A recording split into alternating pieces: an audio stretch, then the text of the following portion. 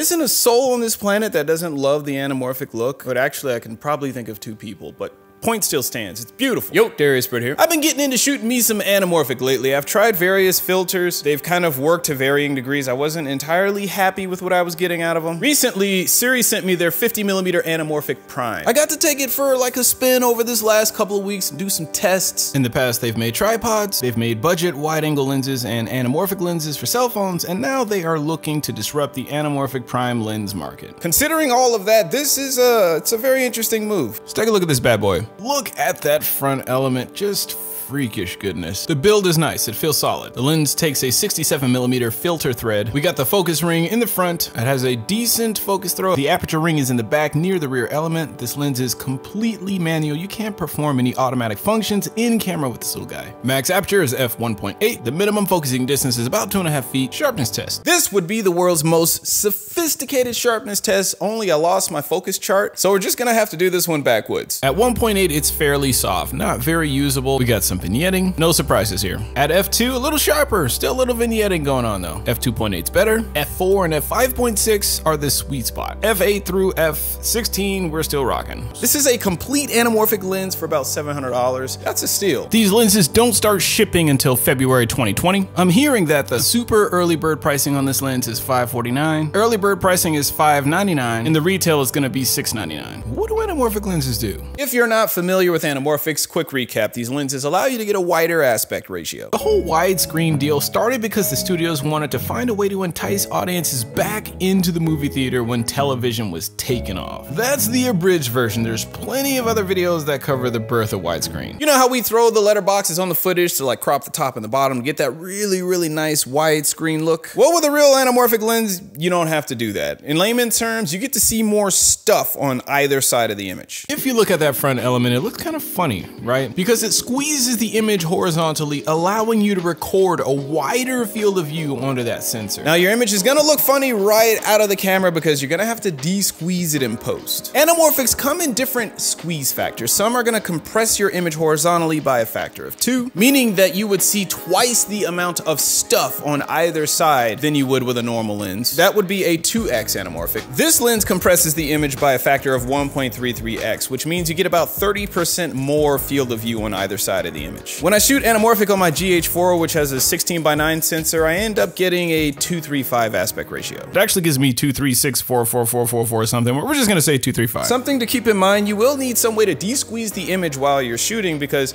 it's a little distracting to stare at like a squished image when you're trying to pull focus. You're definitely gonna want to use a monitor or something with a de-squeeze function. These lenses come in a few different mounts. They've got an X mount, an E mount. I've got the micro 4/3 mount because GH4, G7. The anamorphic look. Anamorphics have certain characteristics that create that like iconic anamorphic look, and it goes beyond just seeing more stuff. With a traditional spherical lens, the out of focus areas have the typical round bokeh. The lens renders the image fairly realistically. With an anamorphic lens, you get the distinct oval shaped waterfall bokeh. This isn't just the highlights, it's everything. Everything that's out of focus gets that stretched quality. It gives your images a more impressionistic, artful look rather than the true to life realistic look that you'd get from a spherical lens. The stronger the squeeze factor on the lens, the more of that stretchy out of focus bokeh effect you get. And then there's also the characteristic horizontal lens flare that stretches across the image. The widest I'd go is f4, maybe f3.2, like a third of a stop. Any wider than that and it's crazy soft. But the same is true for most lenses. You never want to shoot wide open. You want to stop down at least 1 or 2 stops to get the best performance. All things considered, for the price, this is actually a really good lens, and if you're a beginner trying to get into anamorphic photography without spending a ton of money, this is a really good option. This is just their first lens. I think they're planning to make more of them. I would love to see a set of these because if I'm going on a film shoot or shooting a short, I want more than 1 focal length, so at least 3 or 4. I am really digging this lens. I've got a couple of YouTube videos coming up that I've shot with it. The short film Stay Pretty is coming up. I've shot a lot of that short film with this lens. Look out for that. As usual, thank you all so much for watching. Keep hustling,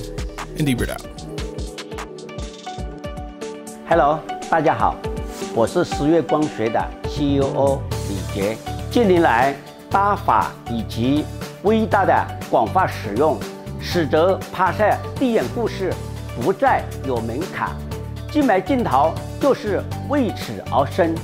我们经过了与超百名国内外视频创作者进行交流，最终确认生产一款高品质、轻便的微搭宽银幕壁型镜头。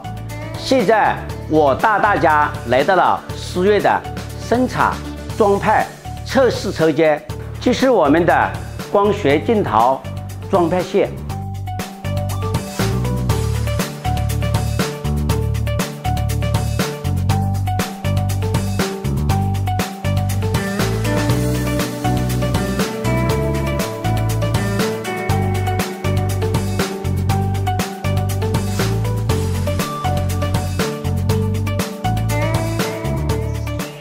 这是我们的偏心检测仪，用于我们镜头群组的偏心检测。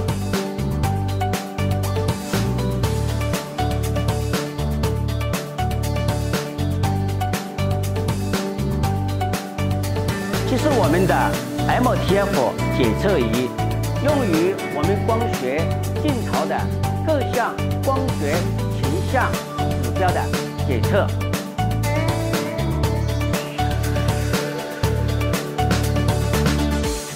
这是SIRUI美国台队。Welcome to SIRUI USA. In 2020, SIRUI Optical will be providing a high-quality mirrorless camera anamorphic lens to consumers. We wish to thank our followers and supporters and are excited for our future journey with you.